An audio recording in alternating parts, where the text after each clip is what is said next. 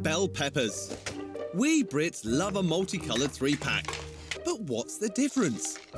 What is the difference between red peppers and green peppers? Didn't sleep a wink last night thinking about it. So I'm guessing they come from different plants? Yes, and I would imagine they're a slightly different variety, so probably come from a different tree. They are grown from different trees? Different bush. I would imagine so. Yeah. Oh, I'll have a good night's sleep now. Oh, wow. That is incredible. Ainyahav Farming Cooperative is the largest veg producer in Israel, spanning 2,000 acres. Over 20 million gallons of water is needed, pumped up from huge aquifers. So the red one's here. Yes, and green peppers. And the green one's here. Yes. So what is the big difference then? Here it looks different, but it's exactly the same variety. So that's a baby pepper. Yes, a baby pepper. And once it gets to the final size, it becomes ripe. And when it becomes ripe, it changes the color. So that's the green bit, and it starts to go to brown, and then finally, with the sun, starts to ripen, it goes red. Yes. Can I taste the difference? Start with the green.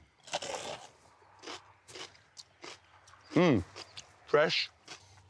And then I'm gonna go for red. Seeds are up. Oh, sweet. So although they look different in colour, they are the exactly same variety, exactly the same plant. Yeah. But as I head for home, something's got me thinking. Why did Mother Nature decide to make a ripe pepper red in the first place? So back in the UK, in order to solve this mystery, I've been sent to Bird World. Hi, you must be Duncan. Hi, you Jimmy. Nice to meet you. Hi, good to see you. Duncan Bolton is curator here at the zoo, which is home to nearly 1,000 birds. Bunch of parrots here. Right, another These parrot. are kind of interesting birds. And with their help, he's going to show me why, in nature, ripe peppers are red. They don't bite or peck, do they? No, not at all. Not at all. Worryingly, I seem to have the bowl. Just watch them as you're coming through. Wow. They're everywhere, aren't they?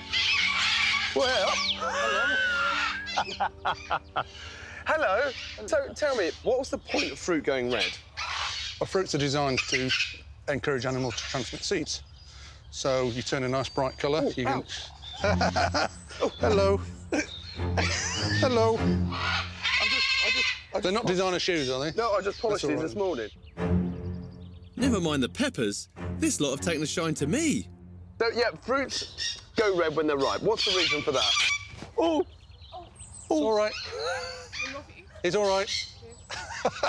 You look terrified.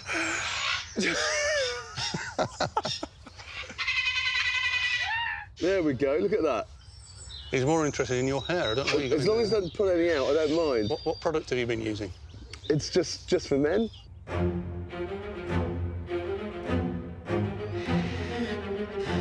I've never had my ears pierced.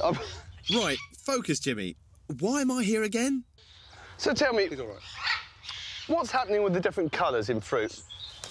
Oh, you Did he get you bit then? my thumb. Ah, it's my beanie. Jeez. Obviously, the birds like red. Look at that. Yeah, that's blood. Hello. This is like Alfred Hitchcock. Before I meet my end in a bird enclosure in Surrey, can someone please tell me why ripe peppers are red? So the animal needs to know when the fruit's ripe, when the seeds are good for dispersing. The fruit turns a nice bright colour, often red. The animal comes along, eats the fruit, can't digest the seeds. The seed goes straight through the system, out the other end, with a nice little package of manure, and grows into a new plant. All right, so it's like a light shining out to everyone. Come and eat me. Yep, come get me. So it's obviously, they're not just attracted to TV presenters, it's the red of the pepper that they're here for. I bet this bird's never watched any of my shows. Watches them all the time, mate.